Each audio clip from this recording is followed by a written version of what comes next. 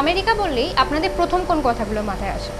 বড় বড় বিল্ডিং, সুন্দর সুন্দর খাবার, আর কি বলেন, রাইট, কলম্বাস না থাকলে তো আমরা জানতেই পারতাম না আমেরিকা বলে কোনো দেশ আছে।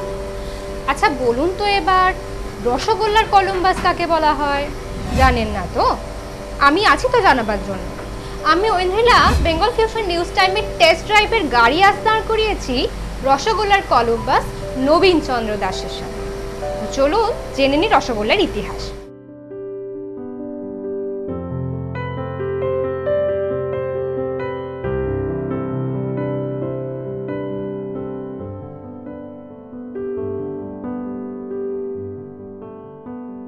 এই রসগোল্লার ইতিহাস বলতেই একটি ছড়া কিন্তু আমাদের মাথায় আসে, চটচটে নয়, দেখতে হবে চাঁদপানা, এমন মিষ্টি ভূভারতে নাই, নবীন ময়রা এমন মিষ্টি চাই। ব্যাস, যেই না ভাবা অমনি বানিয়ে ফেললেন রসগোল্লা।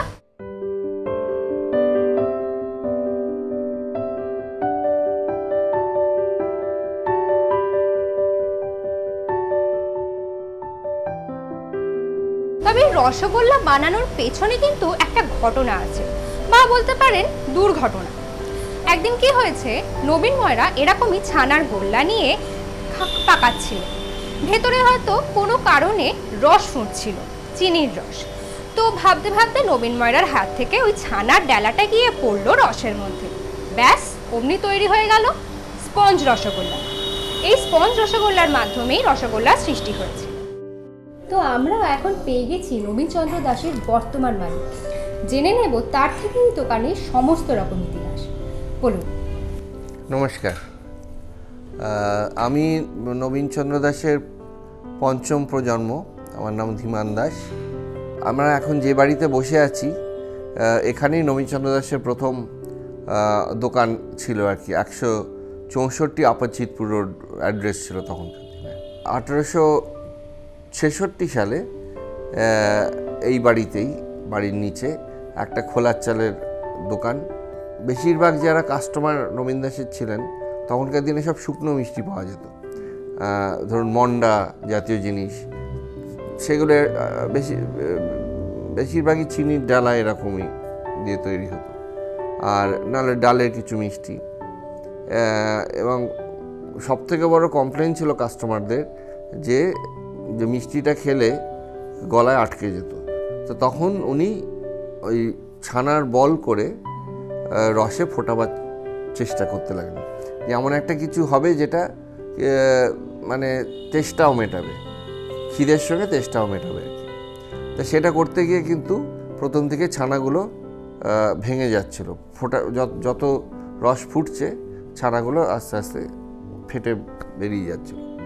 সেটাই অনেক দিনের চেষ্টায় করতে করতে একটা দিনে ঠিক যে কারেক্ট কনসিস্টেন্সি সেইটা অ্যাচিভ করেন, এবং ছানাটাও সেইভাবে মানে কাটানো হয় আর কি, মিহি করে আর করে একদিন রসগোল্লা আবিষ্কার হলো আর কি। সেটা 1868। আর তারপর থেকে আর খুব একটা পেছনে ফিরে তাকাতে হয়নি। রসগোল্লাই জয় জয়কার চতুর্দিকে। এবং তারপরে উনি অনেক আশেপাশের দোকানদারদের ডেকে আবার শেখাতেও শুরু করলেন। উনি চাইছিলেন যে ওনার সৃষ্টিটা যাতে সব জায়গায় ছড়িয়ে পড়ুক। আপনারা নিশ্চয়ই অনেকেই রসগোল্লা সিনেমাটা দেখেছেন এবং কালিদাস ইন্দ্রের কথাও শুনেছেন। তো এই হচ্ছে সেই বিখ্যাত কালিদাস ইন্দ্রের বাড়ি। আর এই যে রাস্তাটা নিচে আপনারা দেখছেন, এটাই কিন্তু সেই বিখ্যাত চিতপুর রোড, যেখান দিয়ে বেশিরভাগ লোকেরাই যাতায়াত করতেন কলকাতায়।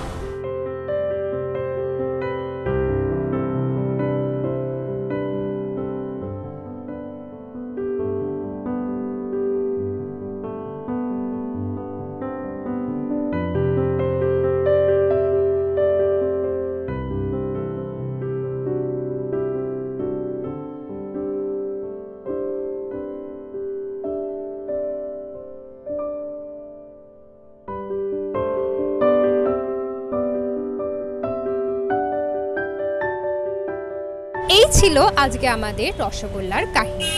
আমাদের এই রসগোল্লার কাহিনী আপনাদের কেমন লাগলো তা অবশ্যই কিন্তু লাইক, কমেন্ট এবং শেয়ার করে জানাবেন আমাদের।